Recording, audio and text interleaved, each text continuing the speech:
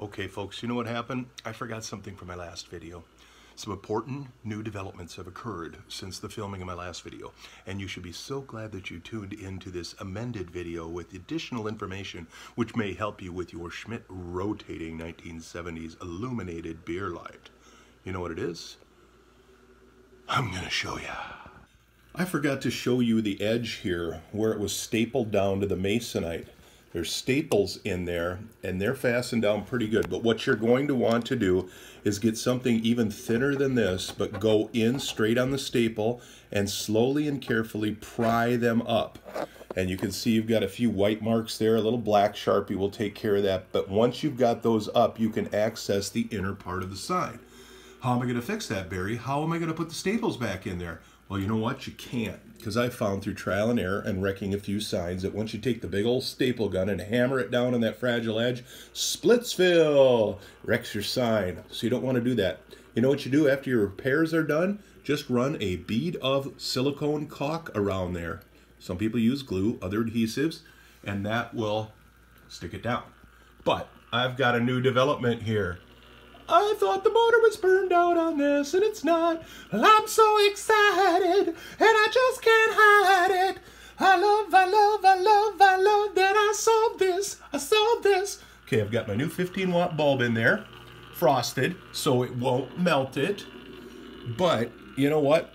I'm not going to tilt this but these little motors here, they are workhorses. And you know what? People go, if I run my beer light, am I in danger of wrecking the motor or destroying it? You know what? These things were meant to be run 24/7 a lot of times. They certainly were run every day that the bar was in business. So you know what? These motors want to run, baby. And you know how I fixed this one up? I could tell it wanted to go. I could hear a little sound in there. You know what the magic fix is? You turn it by hand.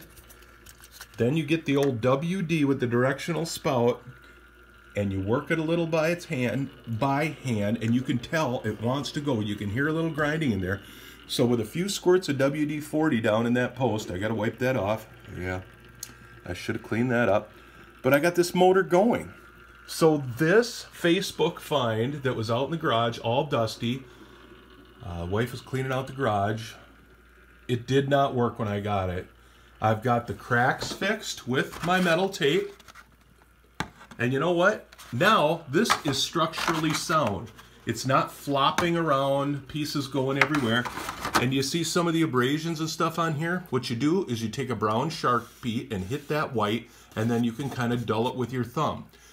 No, Barry, that is not archival. It will not go in the Smithsonian if it has touch-up or restoration. You know what, buddy? It's a $200 beer sign on its best day. It's going to be hung in a garage or a dingy basement. If it looks a little better, yay for you. I did it. You can do it. It doesn't take much artistic talent, but just dull it with your thumb. And look at that. Previously, I don't know if you can see, that was all cracked with a big hole through it. Now it is structurally stable with the addition of our metal duct tape.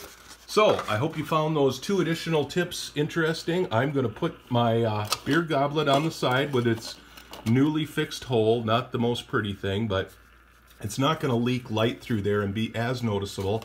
And you know what? It rotates. Perfectly serviceable beer light. For more beer tips and cosmetic fixes, tune in to iBuyOldBeer.com. I appreciate you watching. I'm Barry the Beer Guy. Stay happy, healthy, and hydrated. I'm out.